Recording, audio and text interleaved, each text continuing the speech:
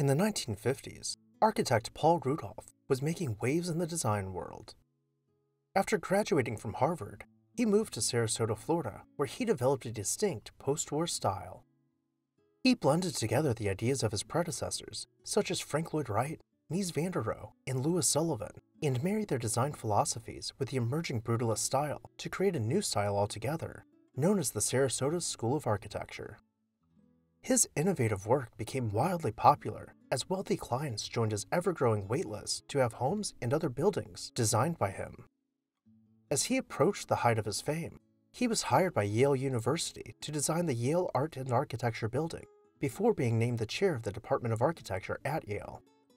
By 1965, after designing in mostly the same way throughout his career, his fame began to dwindle as his ideas were no longer viewed as novel nor even current.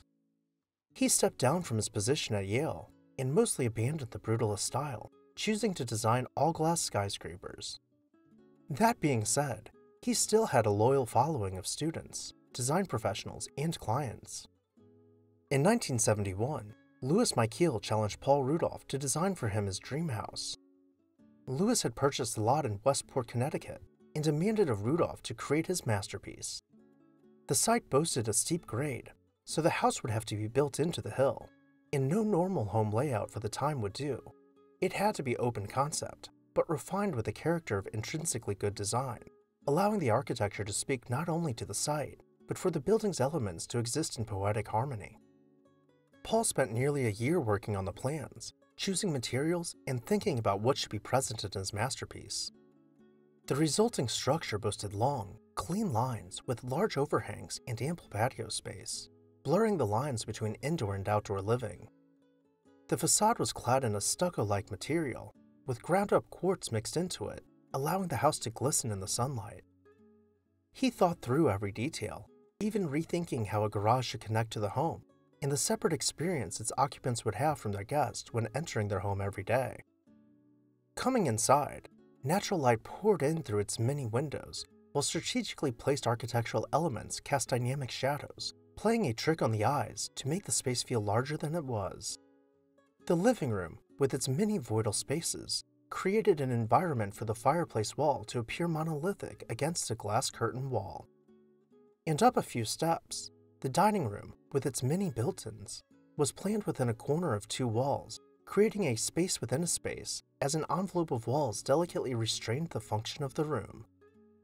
The office was planned with long sightlines to look over the house, peering through bookcases and under walls, giving it a sense of separation while still feeling much larger than the floor space provided.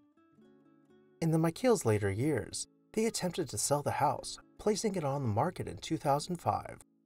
But after an entire year of sitting on the market, no buyers could be found. At this time, all around the neighborhood, buildings were being demolished to make way for new construction. In fact, this was happening at such a rate that the local newspaper had a column titled, "Teardown of the Day." Finally, the home found a buyer and plans for demolition were filed. The National Trust for Historic Preservation labeled the property as having a great significance, and even the state's attorney general attempted to intervene. But after the buyer offered to pay more than $3.2 million to the Micheels, they decided to let the house go. In 2007, Paul Rudolph's masterpiece was torn down and replaced by an insignificant McMansion. Thankfully, we still have just the small handful of photos to remember what was possibly the masterpiece of architect Paul Rudolph. What are your thoughts?